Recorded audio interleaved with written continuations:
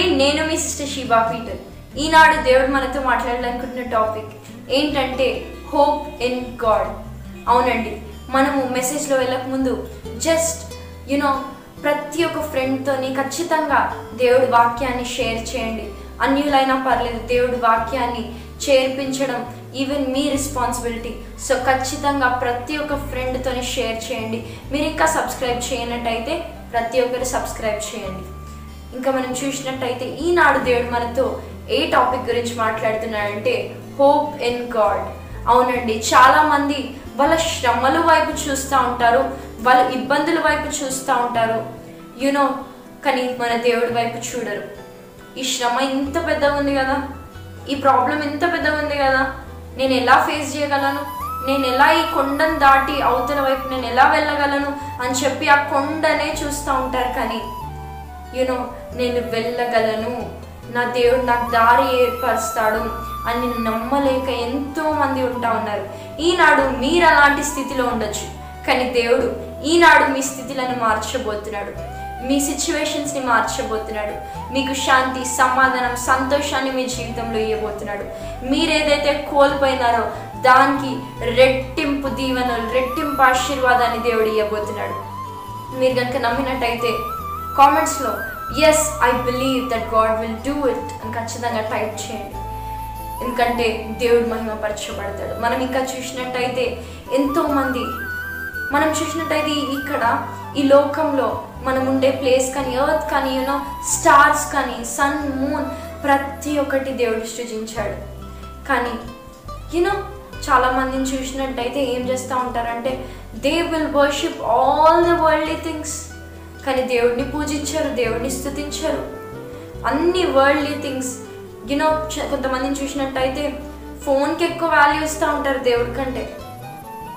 Bible చదివేదానికంటే ఎక్కువ ఫోన్ని చూస్తూ ఉంటారు.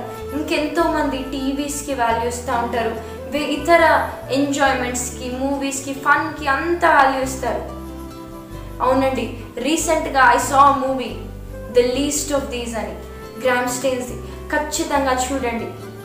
ఒక దైవ సేవకుడు ఎలాగైతే దేవుడి నిమిత్తం మరణించాడో, ఎలా శ్రమలు అనుభవించాడో, వాళ్ళ ఫ్యామిలీ ఎంత బాధపడిందో. అవును, ఎంతోమంది బైబిల్ రాయడానికి ఎంతోమంది సేవకులు మరణించారు. ఆ వ్యక్తి దేవుడు సువార్త ప్రకటించుకుంటూ దేవుడు ప్రేమని లోకానికి చూపించాలనుకున్నాడు, కానీ మనుషులు చంపివేశారు. మనం చూసినట్టయితే ఎంతోమంది ఇలా సఫర్ అయ్యారు. మనం దేవుడు వాక్యాన్ని మనము లోకానికి చేర్చే బిడ్డలుగా ఉండాలి. మనం చూసినట్టయితే మనము in జెర్మాయా chapter 14 last verse 22nd వర్స్లో ఇలా ఉంది, none of these idols of the nation can send rain. అవును, ఇక్కడ ఏం ఇన్సిడెంట్ నడుస్తుందంటే ఇజ్రాయెల్ ప్రజలు దేవుడి నుంచి దూరం వెళ్ళిపోయిన తర్వాత వాళ్ళకి వర్షాలు ఉండవు, కష్టాలు మొత్తం ఉన్నప్పుడు అప్పుడు ఏమంటా ఉంటారంటే దేవుడి దగ్గర వెళ్ళి దేవా నేను క్షమి. ఇజ్రాయెల్ ప్రజలు దేవుడి దగ్గర వెళ్ళి ఏమంటున్నారంటే నన్ ఆఫ్ దీస్ ఐడల్స్, మేము ఈ ఐడల్స్కి మొక్కాము, కానీ ఈ idols they cannot send rain, మాకు ఫుడ్ ఉండదు లేకపోతే అని చెప్పి none of them can do anything అని వాళ్ళే ఒప్పుకుంటున్నారు. ఈనాడు మీరు చేయాల్సింది ఏంటంటే ఇప్పటి వరకు మనుషుల మీద నమ్మిక ఉంచిండొచ్చు, వీళ్ళ మీద వాళ్ళ మీద నమ్మిక ఉంచిండొచ్చు, కానీ ఈనాడు దేవుడి సన్నిధికి వెళ్ళి దేవా none of these people can help me, none of the worldly life can help me, ఈ వరల్డ్లో నేను జీవించే enjoyment nothing can help me, only you can bless me, only నువ్వు నేను దీవించగలవు అని దేవుడి సన్నిధిలో వెళ్ళి ఒప్పుకోండి. ఇజ్రాయెల్ ప్రజలు దేవుడి దగ్గర వెళ్ళి దేవా ఈ విగ్రహాలు, మేము మొక్కిన విగ్రహాలు ఏవి మాకు వర్షం ఇవ్వలేవు, నువ్వు తప్ప అని అన్నారంట.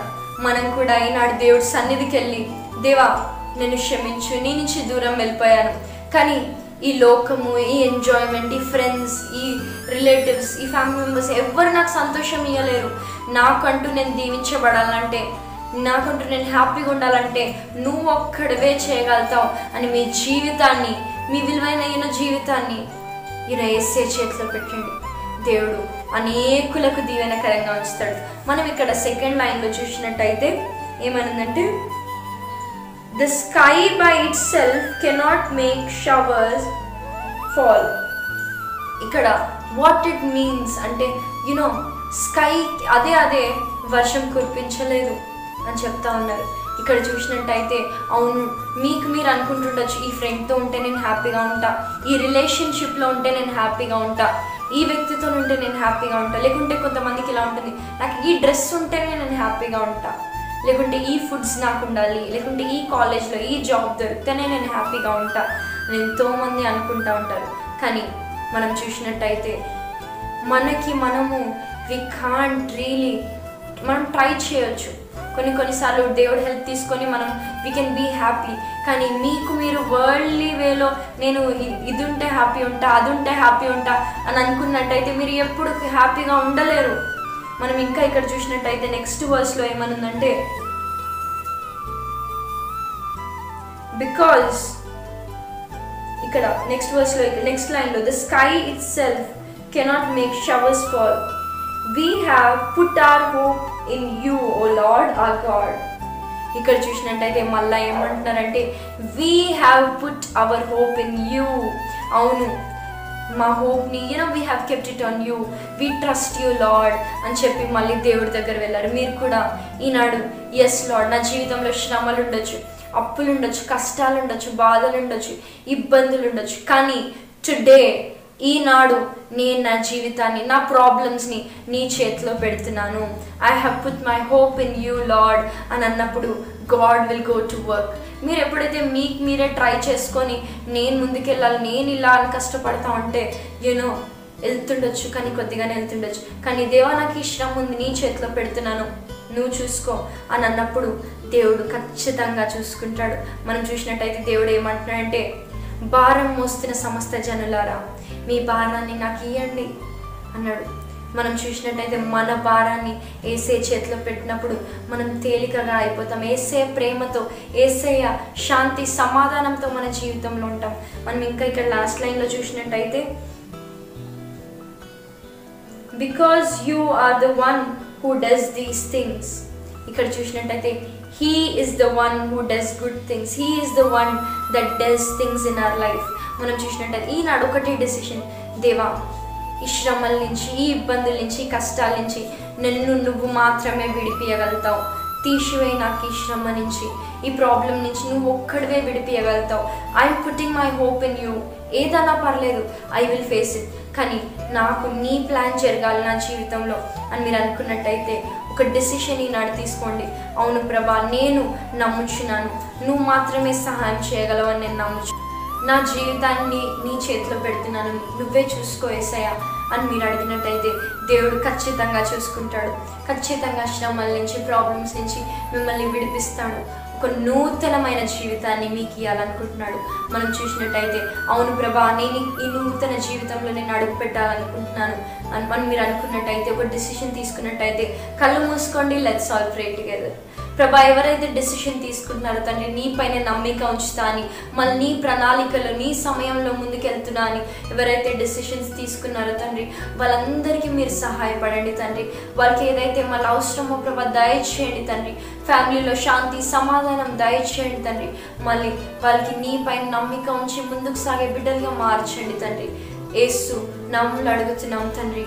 ఆమేన్, ఆమేన్, ఆమేన్. ప్రైజ్ ది లార్డ్ అండి. మీకు కనుక ఈ వీడియో నచ్చినట్టయితే లైక్ చేయండి. దేవుడు మీతో ఎలా మాట్లాడో కామెంట్ చేయండి. మీరు ఇంకా సబ్స్క్రైబ్ చేయనట్టయితే ఖచ్చితంగా సబ్స్క్రైబ్ చేయండి. ప్రతి ఒక్క ఫ్రెండ్తోని దేవుడు వాక్యాన్ని షేర్ చేయండి. దేవుడు మిమ్మల్ని ఖచ్చితంగా దీవిస్తాడు. God bless you all.